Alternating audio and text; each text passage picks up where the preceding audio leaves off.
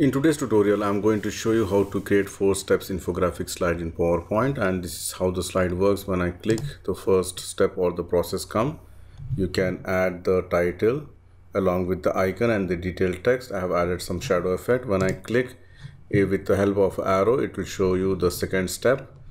Then comes the third step and the fourth step. Likewise, I have created few more slides with some different color combination. So you can see here, if you want, you can make something like this more colorful, or you can make it more light depending on your requirement. And if you have not subscribed to my channel PowerPoint University, please subscribe it now and make sure to enable the bell notification icon. You can join my Telegram group with the help of this link, and if you like to contribute to my channel, you can do it through PayPal or Patreon. The link is provided in the video description section. I have used Office 2019 version to do this. So let's start the tutorial. Add a new slide, go to View, enable the guides, go to Insert, Shapes. From the rectangles, I'm going to choose the rounded corner rectangles.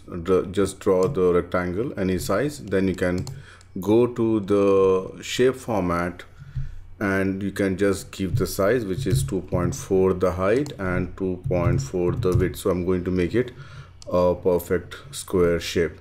Then I'm going to rotate it. Now if you want to rotate it, you have got different options. You can see this arrow, you can just rotate it, or you can just hold the Alt and the right arrow key and press 3 times. Okay, and then make it align center, align middle.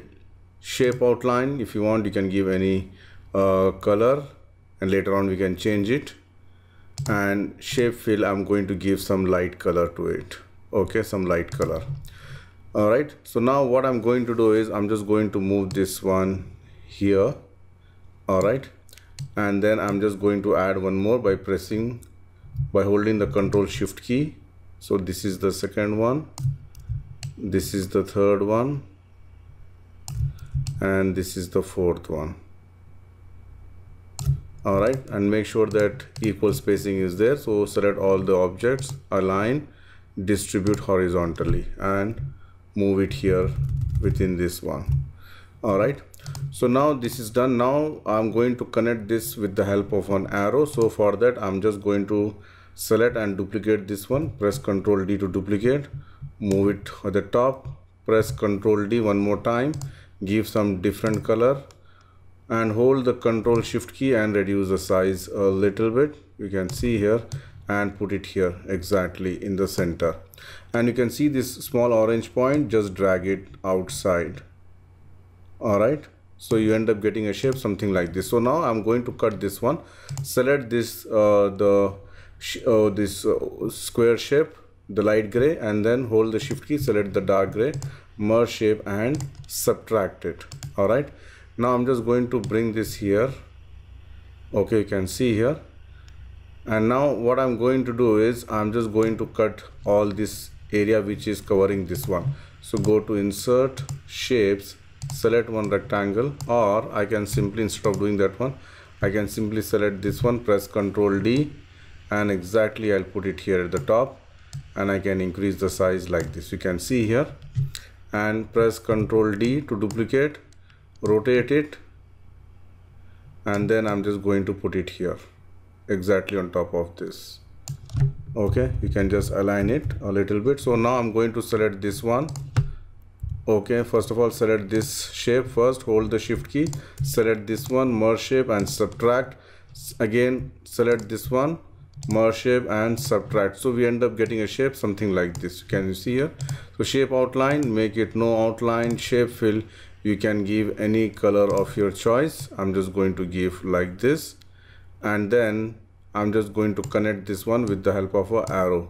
So go to Insert, Shapes, and I'm going to block arrows, and I'm going to select this arrow chevron, draw this one, rotate it, and put it here. Now depending on your requirement, you can increase or decrease the size. Okay, maybe you can just decrease a little bit more wider, and select this one, shape outline, make it no outline, shape fill, give the same color. So it looks like this. Now select both these shapes, merge shape and union. Now press Ctrl D and put it one here.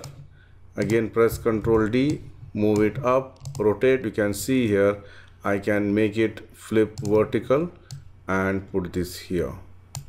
Now you can just change any color of your choice. You can see here any color of your choice, you can change it.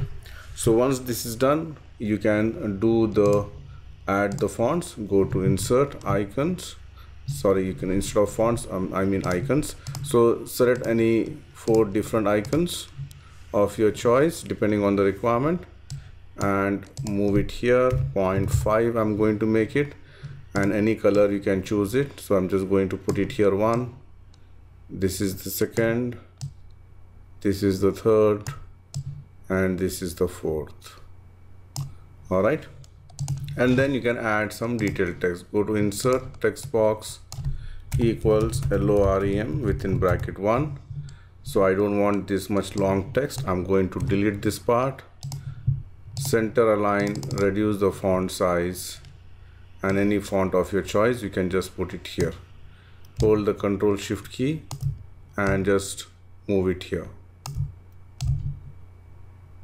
All right, so you can see here we have completed this design, and if you want you can give some different color combination to it.